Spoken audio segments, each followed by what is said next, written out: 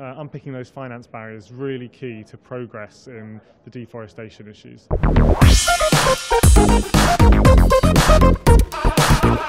Asa, you've been conducting research into how to fund energy-efficient projects. Yes, my research has been mainly focusing on trying to identify the barriers that have been faced by the industry of the financing energy efficiency, and also to try to see what are the possible solutions of addressing such barriers. For example, the International Energy Agency estimates that about $13.5 trillion are required in the next 2 decades to be able to meet the 2-degree scenario, which was also the one that was agreed upon at the COP21 meeting in Paris. As such, my research looks at what are the key barriers and how can we overcome them, and it inspires one of the way of overcoming some of these barriers are inspired by one model which has been introduced in 2013 by the solar project developers, which is also known as the YieldCo. Now, the YieldCo is the proposal in this case is proposed to be able to tackle two main problems that are the current financing mechanisms are the problems that are faced with the current financing mechanisms. The first one is the balance sheet limitation, and in that case what happens is that when a private company undertakes energy efficiency projects, eventually, after building a set of portfolios, it will face a certain balance sheet limitation, and that is because there is a lack of secondary markets, meaning that there is no place where investors can sell that portfolio of loans to be able to undertake more projects, and therefore free up capacity.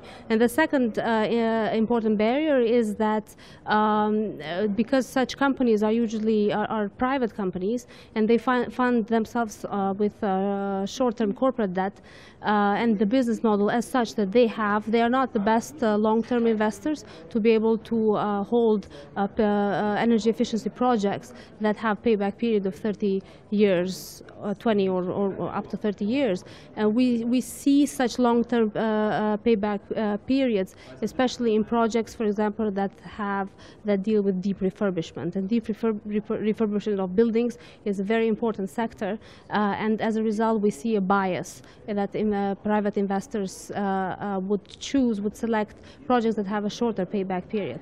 So the idea from this was the possible solution in the paper, in the research that I propose, is that the possibility of implementing such a YieldCo concept, whereby a private company, an energy service company, an ESCO in this case, or any other similar entity that undertakes such projects, would be able to to transfer such operating projects to the YieldCo, which is an entity that is designed to only hold operating projects. Will, you presented research today regarding the loss of forest due to subsidies. Could you tell us about that, please? Yeah, in the same way that Asa is interested in energy efficiency, I'm interested in the emissions from land use and forest loss. I think to some extent a lot of the barriers faced by the energy efficiency sector are very similar to me. You've got very distributed stakeholders, millions, billions of farmers, hard to aggregate. It's not really a product that people that give loans are typically acquainted with. They feel a bit uncertain with investing in agriculture, just like they don't quite understand what investing in energy efficiency is like. And similarly, high upfront costs and very long payback periods. Most take a plantation crop like cocoa or palm oil. They take 4 or 5 years to mature, and then you can harvest them for 20 or 30 years or something. So unpicking those finance barriers is really key to progress in the deforestation issues. What I'm actually looking at is the kind of foundation to all this, and my research has been saying before we create finance mechanisms that solve these types of problems that I just described, we need to look at the underlying forces that shape the market. At the moment, people are incentivized to deforest.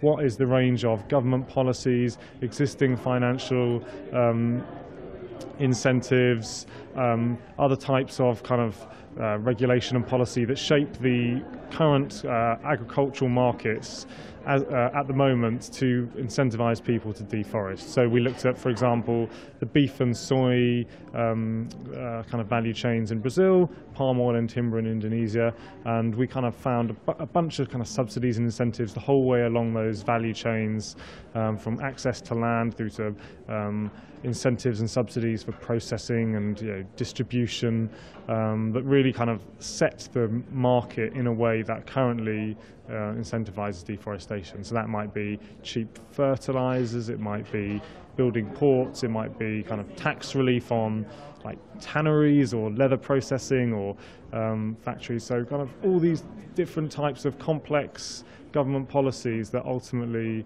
incentivize the behaviors that we're trying to kind of get out of our economy. Elizabeth, you've been looking at the performance of coal companies in regard to developments in coal capture and sequestration. Can you tell us about that, please?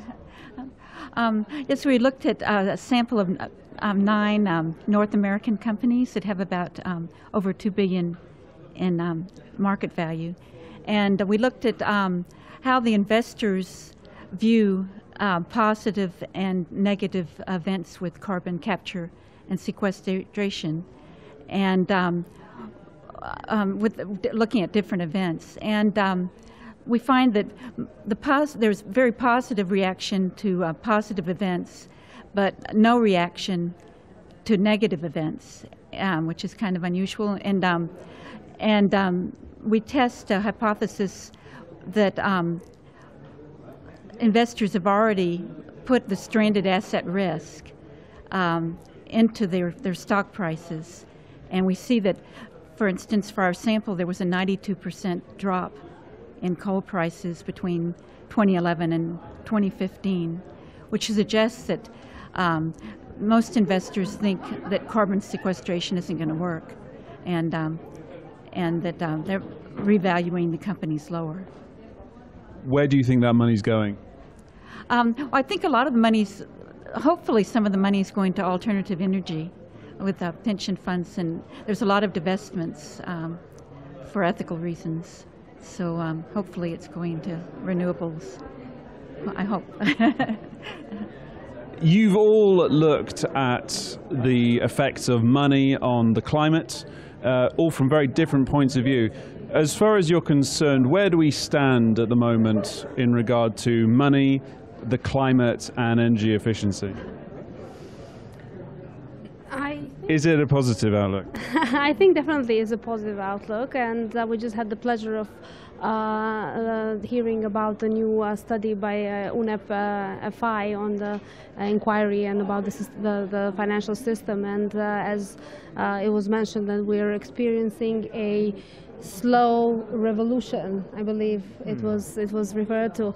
So I think we are definitely heading in the right direction, and we see a shift of focus towards more green to climate finance, but generally greening of the financial system, so to say.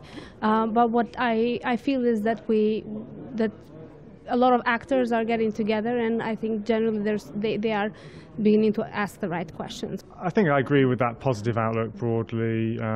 This slow revolution at the international level, freeing up the trillions of dollars that exist in the kind of banks and the insurance companies. I think on the ground, there's a lot of the perennial problems we have about getting to the people that need finance. For me in the agriculture sector, it's very, there's a long-standing kind of problem of getting investment and capital to poor farmers and understanding what collateral they have and what kind of knowledge they have to access that finance. But I think we're getting there, and I know that the actions that are going to benefit them, their well-being and their welfare, are going to benefit climate in the long run. So there's a kind of good synergies to be had.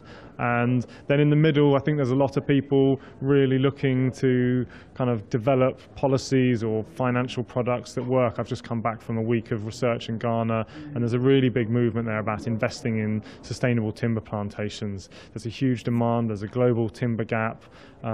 It's just about getting the finance from the people like Geneva, where it might be, understanding understanding kind of like how to free it up, like policy-wise and kind of instrument-wise on the ground. So yeah, you know, bubbling along, ticking along, and a really strong policy signal like we had in Paris, that every country in the world's in it, and you know, we need to kind of look to things like energy efficiency and kind of emissions from land. If we have to you know, work on all angles, I think that's really strengthening the situation we have. I think the financial institutions are doing a great job. And for instance, yesterday, JP Morgan Chase and Bank of America decided they weren't going to finance coal activities because of the damage fossil fuels. But I think, at least in the U.S., I think we need a carbon tax. That a lot of companies, especially big fossil fuel companies, are hoping that there'll be some energy breakthrough. That doesn't look like it's coming. And so if we have a carbon tax, that would be a big incentive, and also incentive to try to make energy breakthroughs.